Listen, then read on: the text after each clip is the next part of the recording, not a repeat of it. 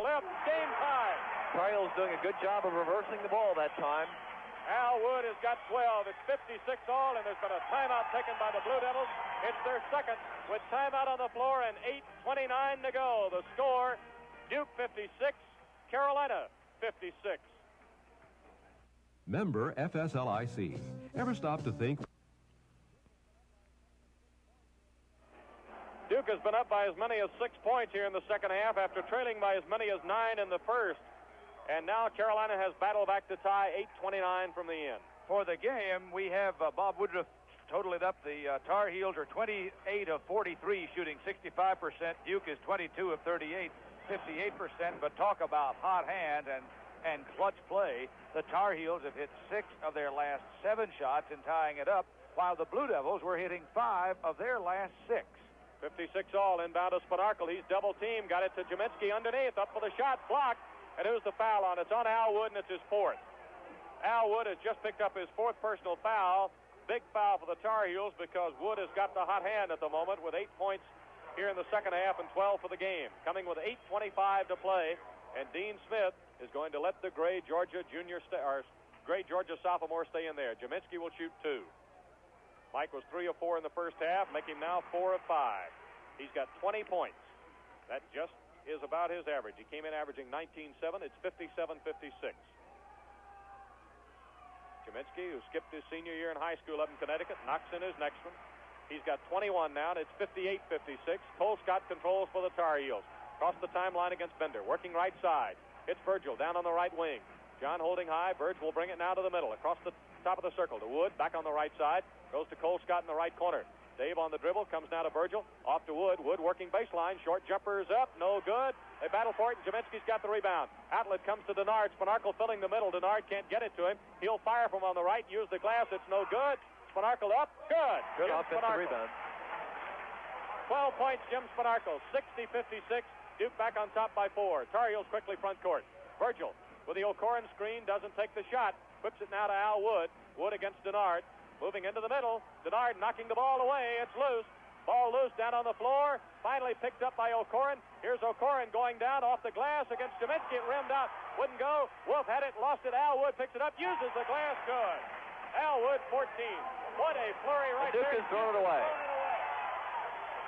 Jaminski tried to go to Spanarkel. Front court for the transition bucket and threw it away. Bradley re-enters the Tar Heel lineup. He'll replace Al Wood. 7:26 to play.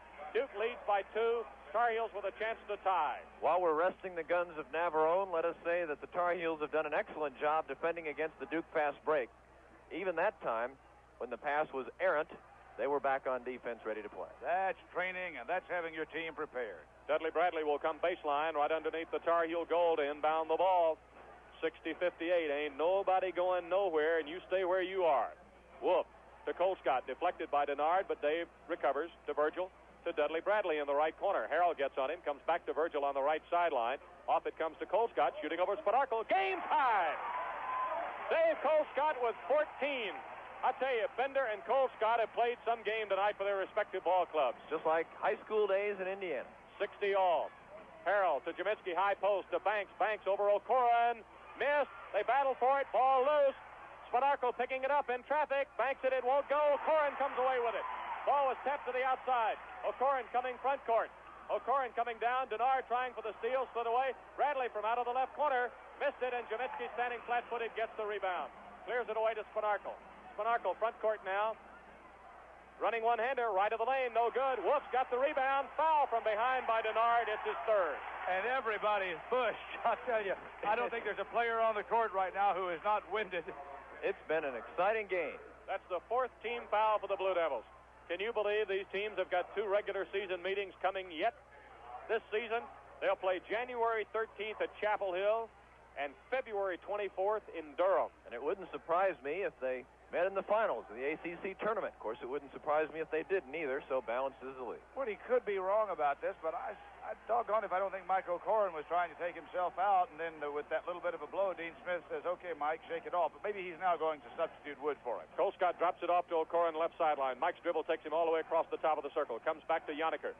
Now it goes to Bradley. Bradley holding high against Sudduth. Bradley moving left baseline. Can't get through against Sudduth. Comes now to O'Corin left of the circle. O'Corin holding high against Banks. Here's O'Corin on the drive. Drives in, tries to put it up. No basket. Foul is on Jim Sudduth. And O'Corin has gone to the floor holding his right elbow and wrist area. Mark Davis hustles out, and Dean Smith has walked out, and not many people are saying anything right now. He's come to a sitting position underneath the goal. The foul on Sudduth is his first, 5th team foul against the Blue Devils. Painful and costly. And Woody, here in the second half, if there has been a singular difference in the Tar Heels' performance in this half when compared to the first, it has been, I think, Mike O'Corin's aggressiveness in going to the basket with the ball. He has gone to daylight when there was any there. His wrist is, I suspect, going to be a little sprained, but he is not holding that arm, and that's good news. O'Corin comes to the bench, and well, he should, and that's even in the midst of rivalries. When both sides stop to applaud an athlete as he's coming out with an injury, that's what you like to see when great talent is appreciated. And, boy, there's some great talent on this floor tonight on both sides, wearing the white of Carolina and the dark blue of the Blue Devils. And some pretty great pressure on Al Wood right now, who has 2 shots after sitting out for a couple of minutes. 60-60 score tied, 6:10 to play. The Duke students in the south end zone wave their hands, but Al knocks it in. Now the Carolina fans are waving back. 20-point average for Al Wood. He's got 15 after having only 4 at halftime. The Tar Heels lead 61-60. Men, it may go to the wire. Oh, it will. Al Wood, free throw, good. 62-60. Tar Heels by 16. Wood has 16. Tar Heels by 2. Spanarkel from Harrell. Right back it comes to Johnny. Over to Sudduth now. Right sideline. Back to Harrell. To Sudduth in the right corner. Low to Jaminsky against Wood. Blocked by Al Wood. They're going to call him out. The foul is called on Wood, and he's out of the game. Cole Scott and Wood were just celebrating, but Al's going to be told the bad news now. Al Wood has just fouled out of the ball game.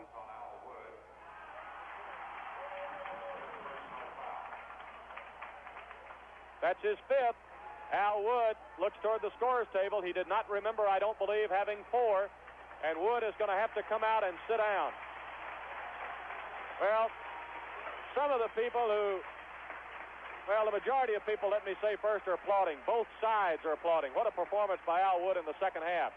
Few people pointed their fingers, but they're the rather immature ones who couldn't play if they had a chance to make the team. 16 points for Al Wood as he goes out with 5:59 to play. O'Corin is coming back in. Dean Smith has walked him to the scorer's table and will send him in. Bob, I've never liked to see that gesture by anybody, and I don't care who it is. When somebody fouls or people point at a guy. I was never much for waving arms at free throws either, myself. Jaminsky will be at the line to shoot a pair. 62-60, the big guy has been near perfect, 5 of 6 at the line tonight. Free throw is up and good. That's 22 points now for Jaminsky. He'll have another one coming. It is 62-61. Mike can tie. Dean Smith has never allowed it in Carmichael Auditorium. Free throw is up. Game tied, 62-all. Just under 6 minutes to play. Jeff Wolf re-enters the lineup for Carolina, replacing Yoniker. John Harrell has gone out. Bob Bender, I believe, has come in for him. I think it's 4 quarters. Well, maybe it's 5. I can't tell from here. Well, maybe it's 3. Maybe it's 3. 62-all to Virgil. Right side to O'Corin now, top of the circle against Banks. We got a whistle away from the ball, and an offensive foul has been called on John Virgil, I believe. Or was it Jeff Wolf? John Virgil, I think. Yep. Foul on Virgil is his 3rd. And let's see, for the Tar Heels, that's 1, 2, 3, 4, 5, 6, 7. That's the 8th foul. They're already in the bonus. Duke is, but it was a non-shooting foul, so the Blue Devils simply get the ball front court. Spanarkel, top of the circle. 2, Jim Spanarkel. Big shot, 20-footer. Jim Spanarkel, 14 points, 64-62. The Blue Devils by 2 with 5.5 to go. Cole Scott, timeline, bounce pass. Dudley Bradley, hash mark right sideline. Dudley will bring it to the middle, drops it off to O'Corin. O'Corin moving right of the circle against Banks. Banks knocked down. We get a whistle. Foul is on O'Corin. Mike O'Corin draws his 3rd personal foul, all of which have come in the second half. That turns it over to the Blue Devils with 5:17 to play. Dean Smith has asked for timeout. He'll get it. Timeout on the floor with the score. Duke 64, Carolina 60.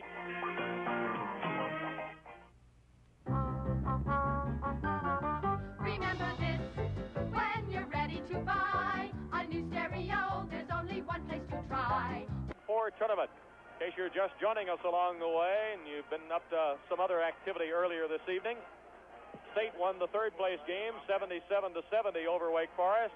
Norman Sloan, after winning that game, came in and told everybody in the media room he thought the Big Four tournament should be done away with. At least at this stage of the season. He's for playing it a bit later after the season gets well underway. Dean Smith's not in favor of that at all. So are the days of the Big Four numbered? The basketball coaches don't like this kind of pressure this early, despite the money bags they haul home in the Wells Fargo trucks on Monday morning.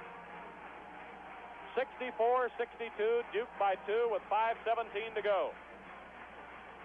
Blue Devils are going to have the ball out of bounds after Michael Corrin was charged with his third personal with 5:17 to play. Al Wood has already fouled out less than a minute ago. Duke front court now against the Tar Heel zone. Bender on the right side, comes to Spanarkel on the wing.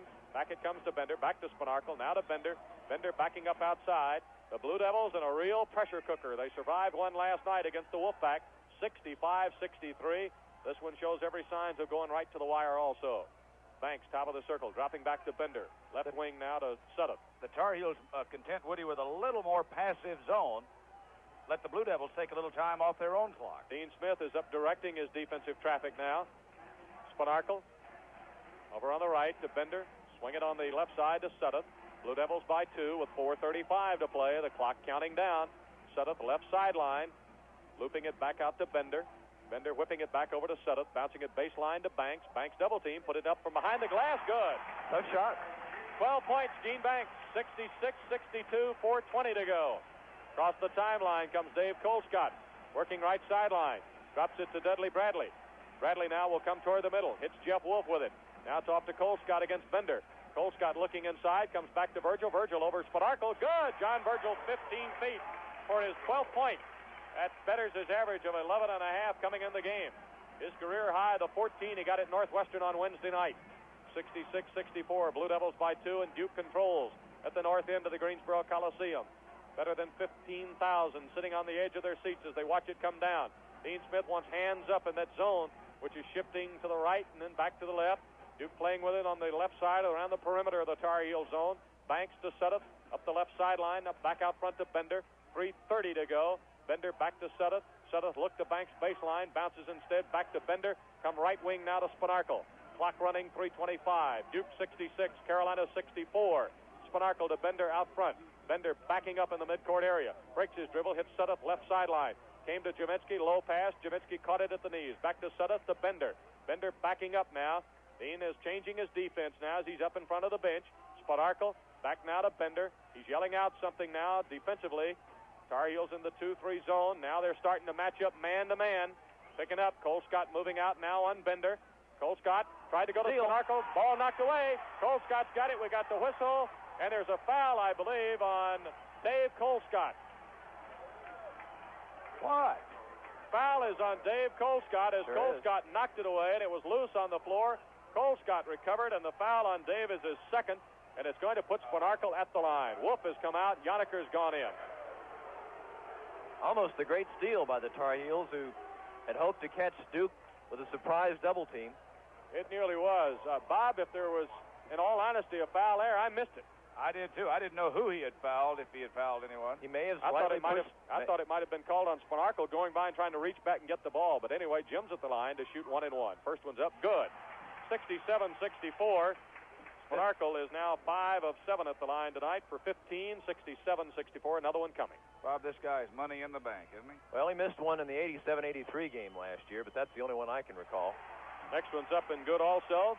And it's 68-64. It's a 4-point Duke lead under 3 minutes to go now. Colescott to Virgil, right sideline. Al Wood is on the bench with 5 personals. Yoniker, left sideline now, hitting Bradley, top of the circle. Bradley looking to Virgil on the left, can't get it to him. Comes one dribble against Denard. Now hands off to O'Corin to Colescott. Here's Yoniker against Jemensky. Yoniker drops off to O'Corin. O'Corin looking inside, driving on Banks. Can't get by his old buddy Spanarkel. Now it comes to Yoniker. He's left open 18 feet and knocks it in.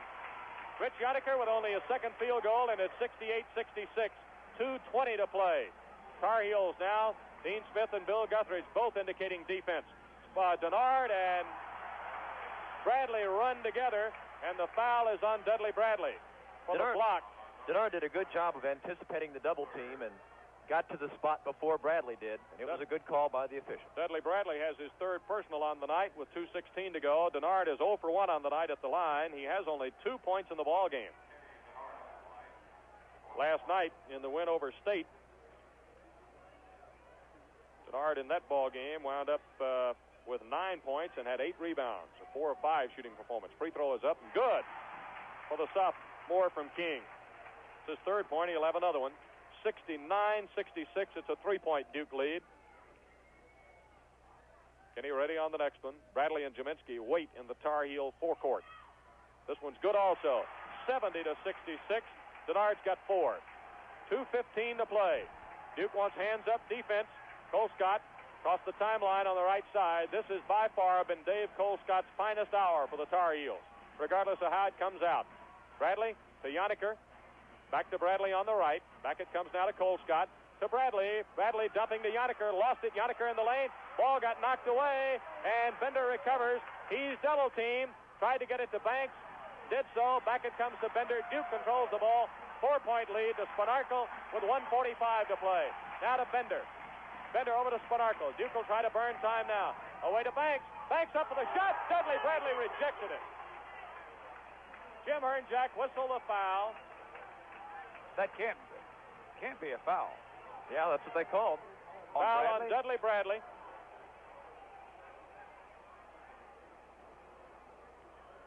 Looked to be some words there between Colescott and Banks, but they're all right now. So there's been a timeout called, and Bradley charged with his 4th personal. Timeout on the floor. 1:37 to play with a score. Duke 70, Carolina 66.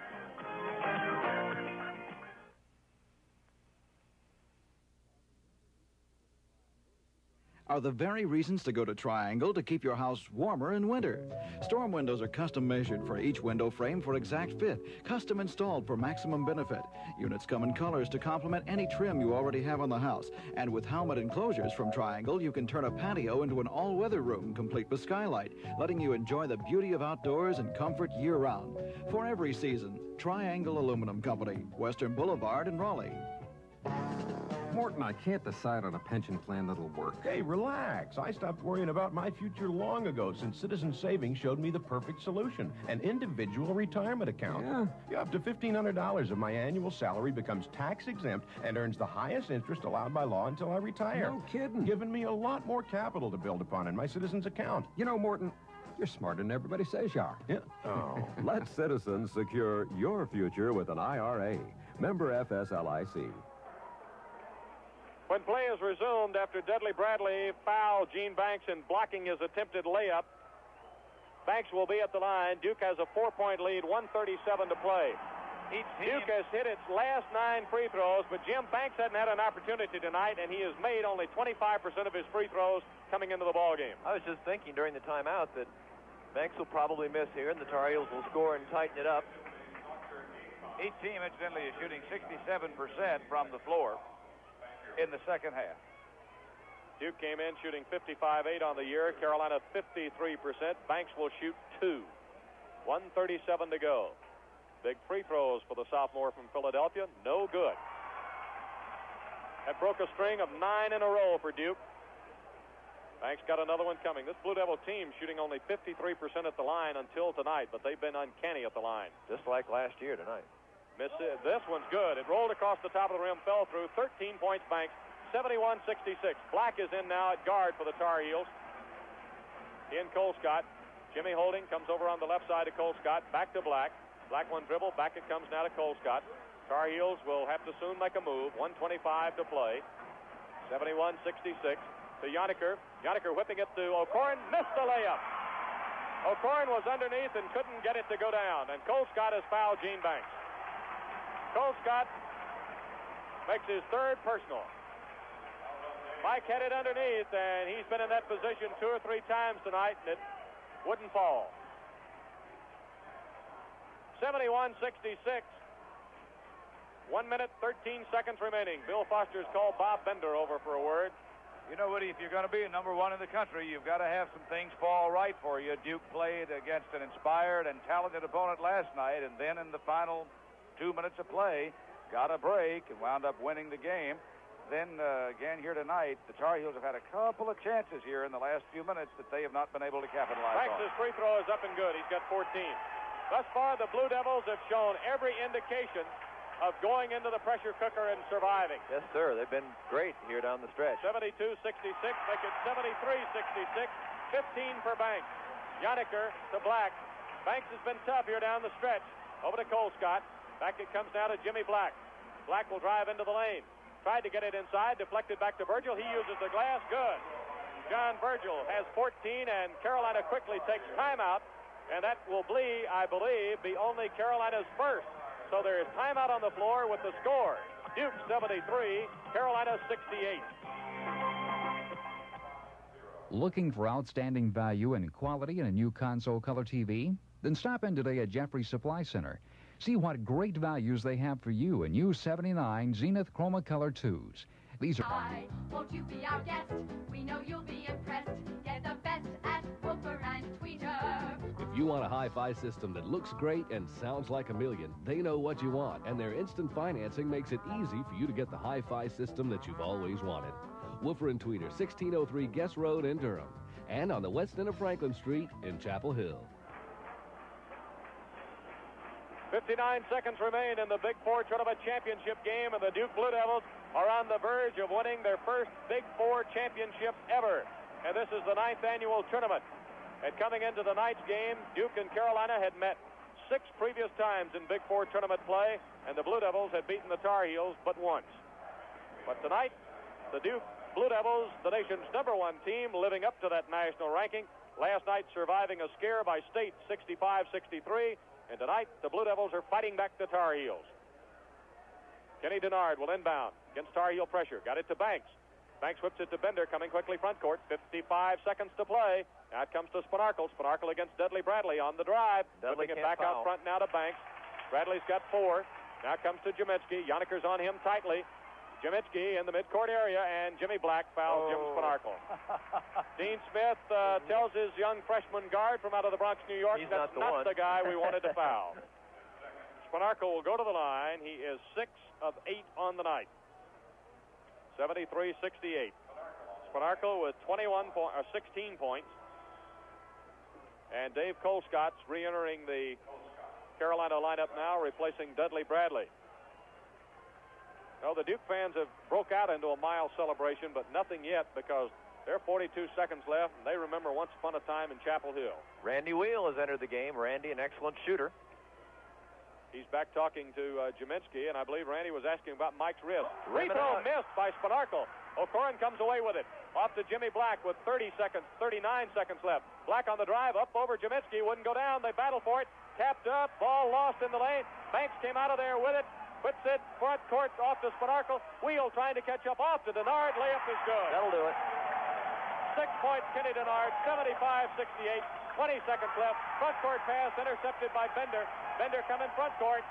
Yoniker sliding down away to Jaminsky against Wheel, or Black rather. Black knocked it away, and the foul is on Jimmy Black. And the Blue Devils have survived and will retain their #1 national ranking.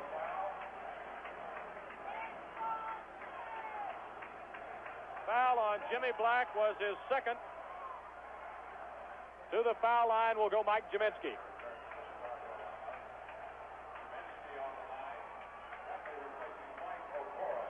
O'Corin is coming out of the lineup now for the Tar Heels. He's replaced by Dudley Bradley. 14 seconds remain. 75-68. Duke by 7. Jaminsky's free throw is no good. He'll have another one. Jaminsky was 7 of 8 on the night. He's now 7 of 9. 23 points. Another shot coming. Mike taking a deep breath, pushes this one up, and this one is good. 76-68. Yoniker will inbound. Gets it to Randy Wheel with 14 seconds left. Bender from behind, almost knocked the ball away. Wheel recovers to Colescott from out of the right corner, no good. The ball knocked into the hands of Jaminsky. Off it comes now to Bender. Bender for the layup, good. 2-1, the game is over. And Duke has won its first Big Four tournament championship ever by 10 points.